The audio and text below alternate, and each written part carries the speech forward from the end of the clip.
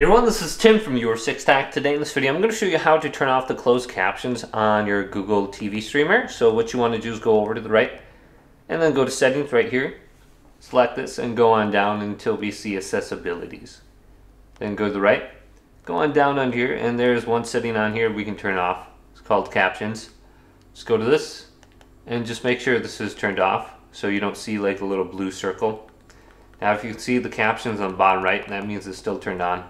So we can turn that off and we shouldn't see those now on our system. Now you might still have them turned on for YouTube or maybe Netflix. So let's go back over to YouTube and just pause this. Now if we go up, we want to look for an option called CC or closed captions. So this could be in like Netflix, Disney Plus or something like that. If you scroll up, when you pause the video, you should be able to see CC somewhere. And this will show up on the bottom of the page when they start talking. So just unselect this and then you should be good to go. So hopefully this video did indeed help you out. Did, leave it a big thumbs up and subscribe to my channel down below for more checkout videos coming up next on Your Six Tack.